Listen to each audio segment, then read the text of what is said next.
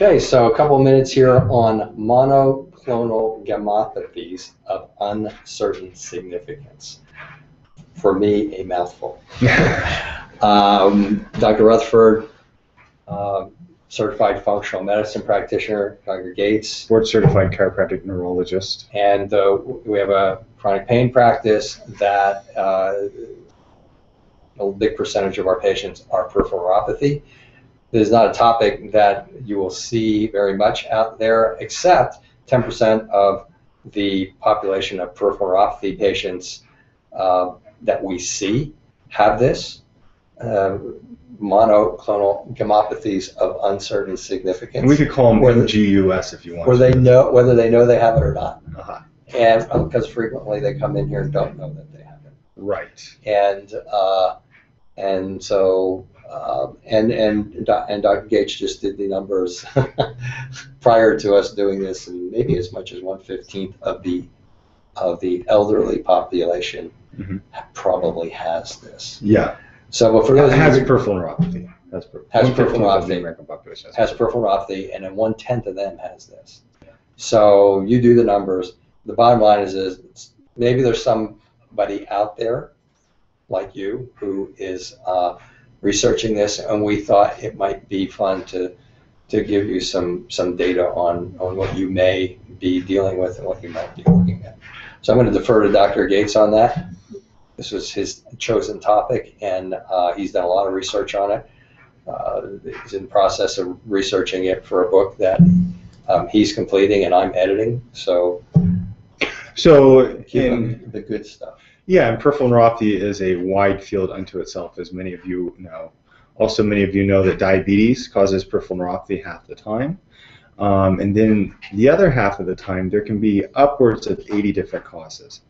Because of this, and because we've seen some great results with certain types of neuropathies with certain patients, we'll say it that way, we're putting out a lot of information on peripheral neuropathy. And we're actually going to be starting a webpage termed Neuropathy Group, peripheralneuropathygroup.com, where we're going to have all of our videos on peripheral neuropathy. You've probably seen some of them on YouTube. And then we'll also have our book once it's completed, or chapters of our book. But we say all that to say is that monoclonal gammopathies of uncertain significance are a large diagnostic subset of peripheral neuropathy cases. You're probably saying, what is a monoclonal gammopathy? So in essence, if someone has a certain type of bone cancer, termed multiple myeloma, they'll have certain features on their lab test that are consistent with what's termed a monoclonal gammopathy. Other things like Waldenstrom's macroglobulinemia will do the same thing, or amyloidosis. And these are medical conditions associated with bone cancer, as I mentioned, associated with blood disorders, things of that nature. However, what we see is that a certain segment of the peripheral neuropathy patient population has these same laboratory findings, but they don't have bone cancer and they don't have a blood disorder.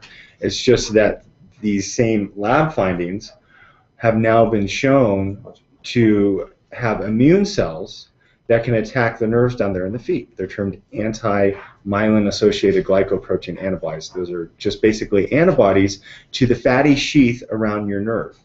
And so if you're watching this video, you probably have seen your neurologist, and he ran a lab test that, this is one of the lab tests commonly covered by insurance. It's called a serum protein electrophoresis and a serum immunofixation, where they can say, oh, here you have these immune cells, likely they're killing your nerves down there. This is what you got. Similar effect to MS patients. Yeah, it's a very similar mechanism.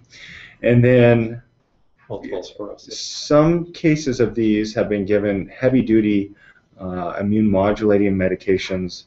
I think one of them is rituximab, and some early studies have shown some promising results. However, we're putting in our book, we have, I think, 6 of these cases now.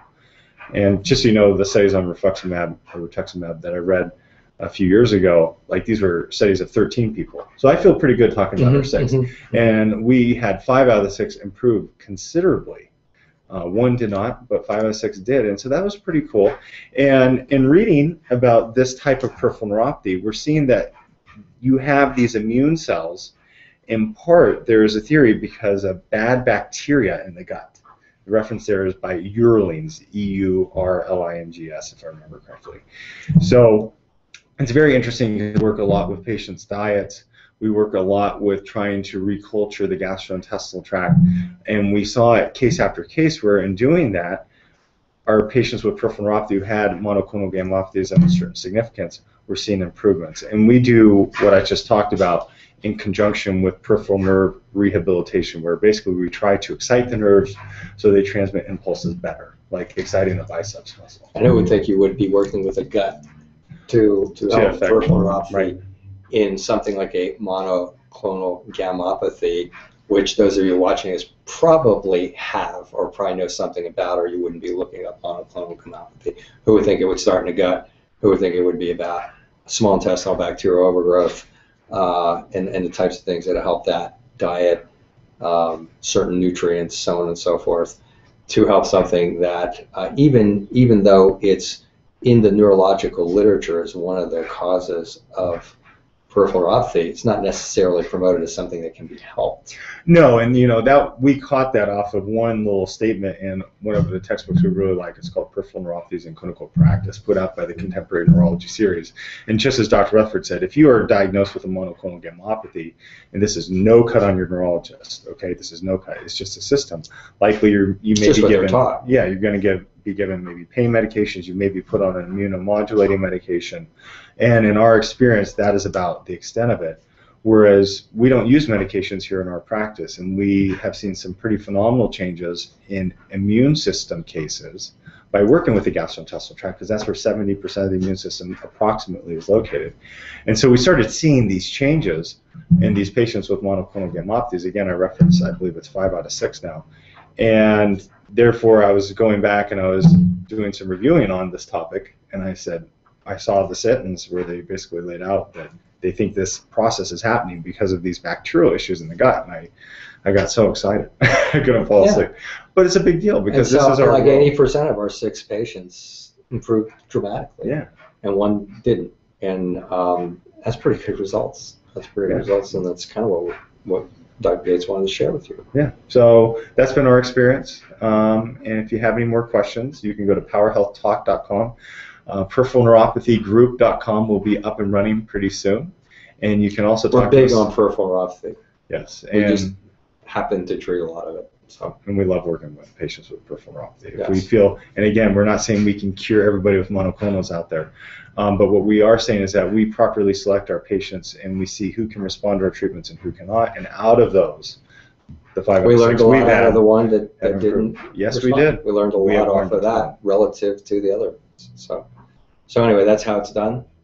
Or that's not how it's done, but that's what we have found as far as the potential for improvement. And Dr. Gates wanted to share that with you. And if you have any questions specifically relative to that, don't let distance from us, we're in Reno, Nevada, stop you from asking us questions, because we have communicated with people all over the country and actually from other countries. So please feel free to contact us if you have any further questions relative to the specifics of that type of a case if you're experiencing that.